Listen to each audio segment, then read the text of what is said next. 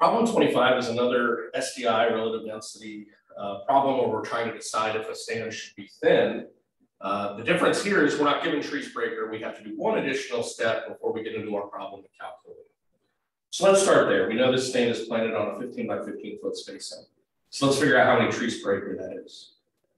43,560 divided by 15 by 15. So there's the short way to calculate tree breaker from spacing. And that equals 193.6 TPA. So now we have tree breaker and QMD. We've assumed no density dependent mortality since initial planning, so that's still our correct tree breaker. So now we can go straight into our normal process here. So step one, calculate SDI. So that equals 193.6 tree breaker times, our QMD is 8 over 10, which is 1.605.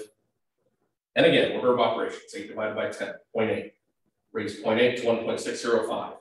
Then take that whole number and multiply it by 193.6. And that will give you 135.3 10-inch tree breaker. Okay, step two. Relative density equals SDI over max SDI, which in this case is 135.3. We have to memorize our max SDI for loblolly pine. It's 450. And this is going to equal 0.30. I can multiply that by 100 to express it as a percentage.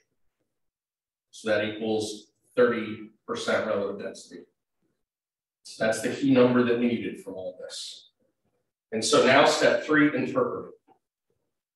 We know the management zone for southern yellow pines is between 30 and 45% relative density.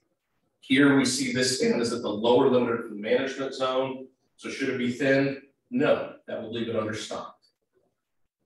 It should be allowed to grow until it gets above 45%, probably closer to 55%.